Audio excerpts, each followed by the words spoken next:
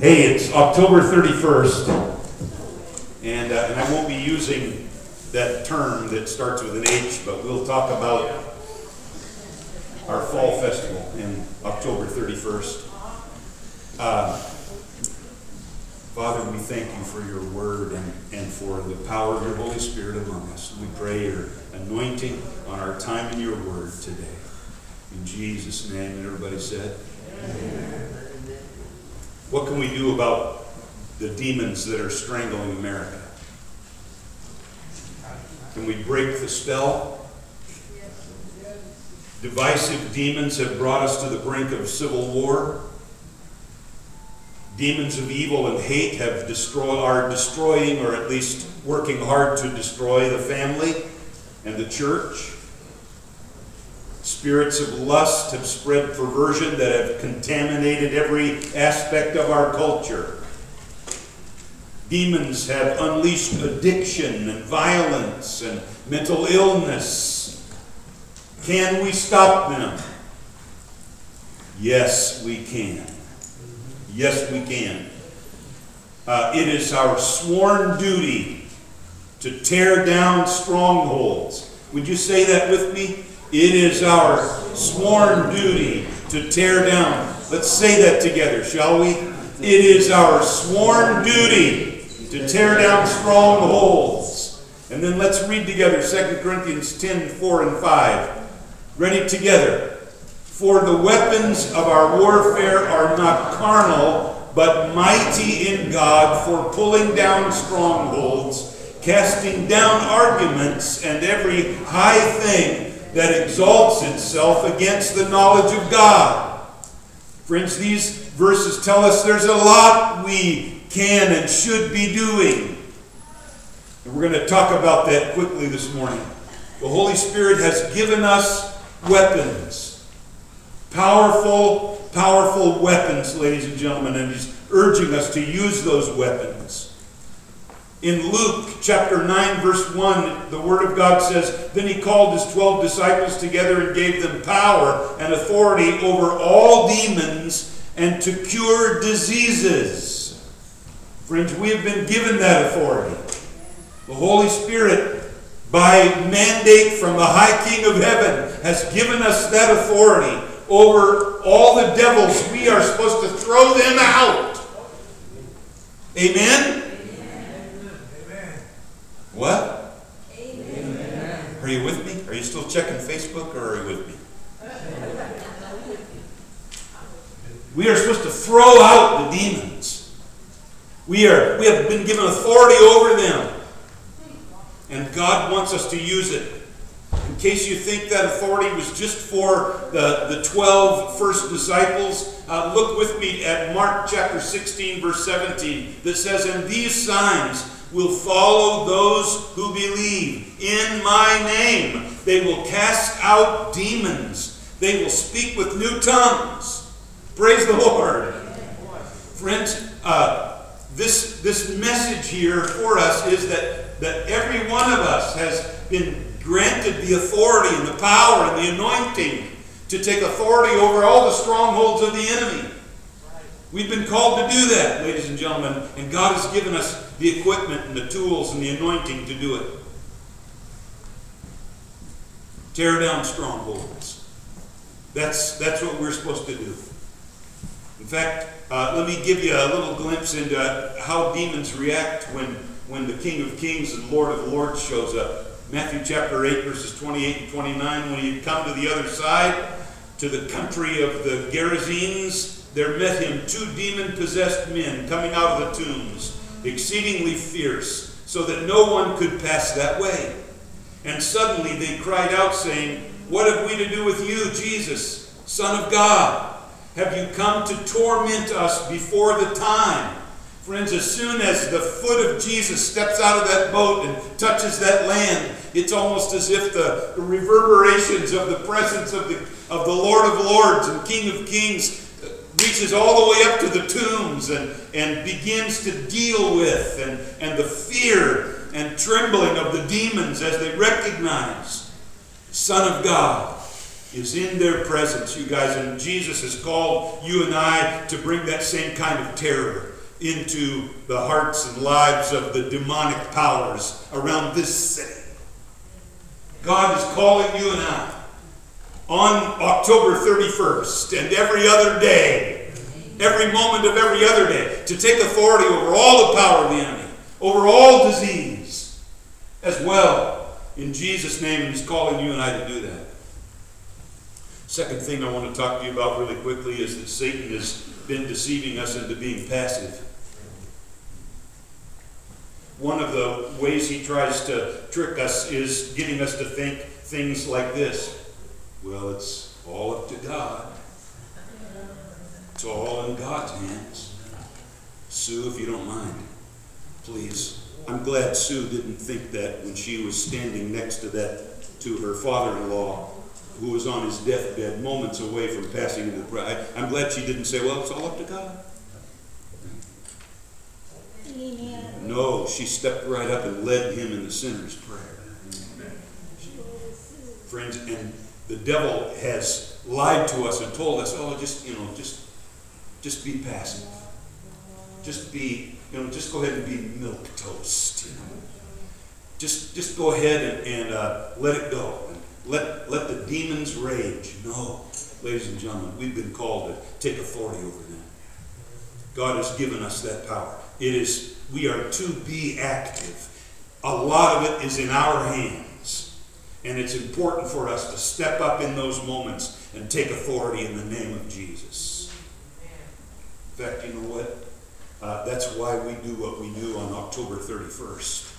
That's why we have a kids' fun time, and we get to present the gospel to hundreds of people, and a lot of people are going to come by and enjoy and be a part, and we are not being passive. We are being active on this day. And it's important that we do that. Amen.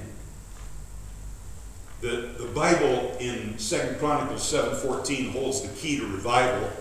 And it starts out like this: if my people who are called by my name. Friends, we got a lot to do, and we can't let the enemy try to deceive us into being passive. We can't be paralyzed. We can't handcuff ourselves to the couch. We got to get up and get going and do what the Lord wants us to do. In fact, let me have you look at it with me from another angle. We can't just always talk about peace and wealth and success and living a good life. You know why? Because we're in the middle of a war. We are in a war. Every now and then, I hear somebody reflect back to the war effort, World War II, specifically, where everything was managed and saved and used and given so that our soldiers would have everything they needed, ladies and gentlemen. And you and I need to have that same kind of application in this spiritual war that we're in. For this time, for this city, for the kingdom of God. And to give ourselves and to do everything we can do. Because God has called us to take our city back. God is calling us to take our city back. And you can't do that sitting on your hands and being passive. Everybody said? Amen. Amen. Thank you. Point number 3, be careful and do not listen to the pillow prophets. Don't do it. Don't be deceived or distracted by those who are just going to give you some ear-tickling, warm, fuzzy kind of message, because we're at war, ladies and gentlemen. There are some interesting paradoxes during this time. I want to list some of them for you quickly. Those who teach that the end times are days of desperate evil and starvation are right. Those who predict a time of vast prosperity and breakthrough for the righteous are also right. See it? See the paradox? The second one is, it's correct to say that natural disasters of which we're experiencing even now, await us. But it's also correct to say that these will be times of refreshing and favor and protection. Amen. It is true to say that we will go through some things. It is equally true to say that we will be protected from and escape other things. It is accurate to believe that people will be more perverted than ever. And on the other hand, that the glory of God will rise on the church as never before. These are not contradictions, ladies and gentlemen. They are prophetic paradoxes. The two opposite ends of the spectrum that are happening at the very same time in God's end time plan. The beautiful and the perverse happening at the same time. So, ladies and gentlemen, we need to look at this as a huge opportunity to share the gospel and to tell other people about Jesus.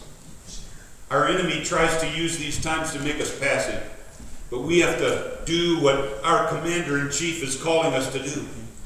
1 Timothy 6:12 says, "Fight the good fight of faith." Go ahead and put that up if you will. 2 Timothy 2:3, "Endure hardness as a good soldier." James 4:7, "Resist the devil, and he'll run away like a little girl screaming." Yeah, that's what the Bible says. Amen. No, it doesn't say that, but kind of. Ephesians chapter 6, verse 17, "Take up the sword of the Spirit, which is the Word of God." Friends, we are called to action. We must be people of prayer and people of faith, and we got to be doing what the Lord's called us to do. I'm thankful we have the testimony of one like young David, who saw the stalemate of what was happening. No one on the side of Israel was challenging that giant enemy of God named Goliath, and David couldn't stand it any longer. We need some more of those in today's battle. Amen? Don't be distracted, just pray. We need some more of those in today's battle, ladies and gentlemen. We need some more Davids who offer themselves to God. We need a lot of people like David who can't stand the evil any longer, who can't stomach the perversion any longer, and with holy, godly, righteous anger are unable to see God dishonored any longer. And He's calling you and I, friends, to turn the tide in America and in the city of Portland, Oregon. Will you be one of those? Yes. We try that one more time. Are you with me? I know you're thinking fried chicken and gravy. I know potluck Sundays are really tough to get people to stay focused on the Word of God. Amen. But ladies and gentlemen, God is looking for people who will turn the tide in America and in the city of Portland, Oregon. Will you be one of those? Yes. All right.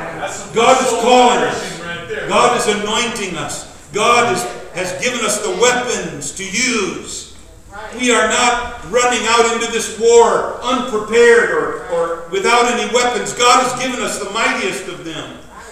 In fact, point number 5, the authority we have over the devil was given to us by 3 very important things. And we don't want to ignore them. We don't want to abuse them. We don't want to act like they're not there. The first one is the total victory of the cross. Emphasis on total and victory. Jesus has already won the war. We're just doing the mop-up part of it. The second thing that we were given, ladies and gentlemen, is the power of the precious blood of Jesus. And I hope you're praying the blood of Jesus over your kids and over your neighborhood and over your family and over this city. We need to be pleading the blood of Jesus. And then the third most powerful weapon that we have been given is our testimony, the word of our testimony. Revelation 12:11 says, "They overcame him by the blood of the Lamb and by the word of their testimony, and they did not love their lives to the death."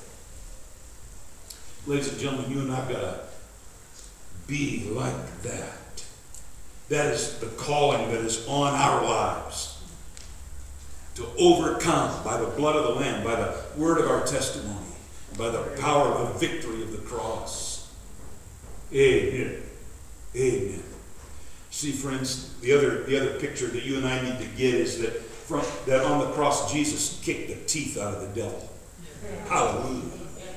He is a stingerless bee. He is an old ugly dragon, but he can't breathe any fire anymore. Hallelujah. Because Jesus took care of all of that on the cross. Colossians 2:15 says, having disarmed principalities and powers, he made a public spectacle of them, triumphing over them in it. Hallelujah. The devil tries to come at you and make you feel like you're on the losing team. Oh, ladies and gentlemen, we are the winning team. We're on God's team. We're on the side of Jesus. And he always wins. And he is winning right now, even as we even think about it. And he's called us to great victory. Great victory. When God sees someone taking up the mighty weapons of God in the name of Jesus and attempt the impossible, God will gather all the resources of heaven and bring that someone to total victory. Friends, that's the end of the story in your life. That's the end of the story in your testimony.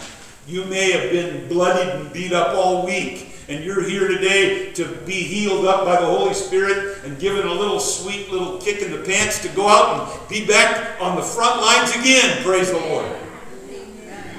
As a brand new little freshman in Bible college, a few years back, at the ripe old age of 18, I asked one of our professors, is it okay to go on vacation? It was a serious question in my mind. Because, well, for lots of reasons. And that professor answered so wisely. She said to me, John, the Jewish people are historically famous for having some of the longest vacations. And so it's okay to go on vacation, ladies and gentlemen, but don't stay there. We're not called to be on vacation. We can take breaks. We need to take breaks. Amen?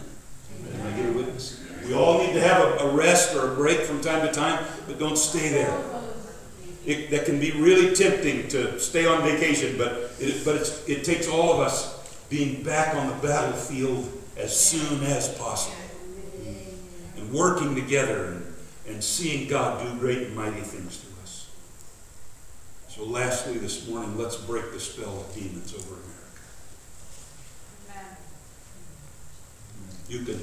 You can make a long list of them, and I don't have a list to give to you, but I have a list of things that I want to encourage you to do to break the spell of demons and the demonic stranglehold on our city and in our country.